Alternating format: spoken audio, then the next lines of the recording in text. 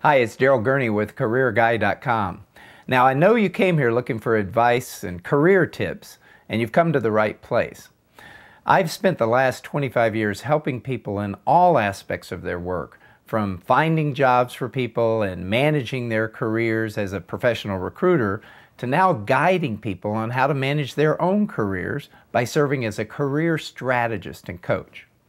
Well, here's a tip for you. The best way to get a job is don't be looking for one. Right, because in job search, need and desperation works as well as it does in dating.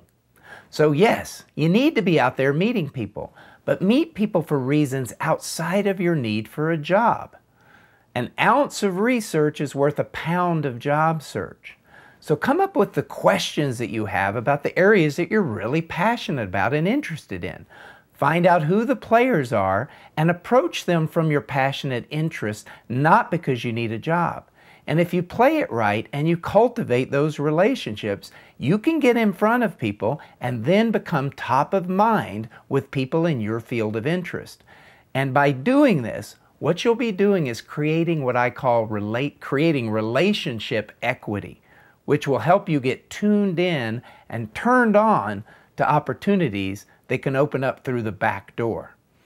Now, if you like that tip, there's lots more tips and helpful information over at CareerGuy.com. So right now, head over to CareerGuy.com. You see the address at the bottom of your screen. Sign up for the Career Guy Jolt newsletter. You'll also get 2 free ebooks as a gift that you'll have instant access to. So head over there right now, CareerGuy.com, and I'll see you there.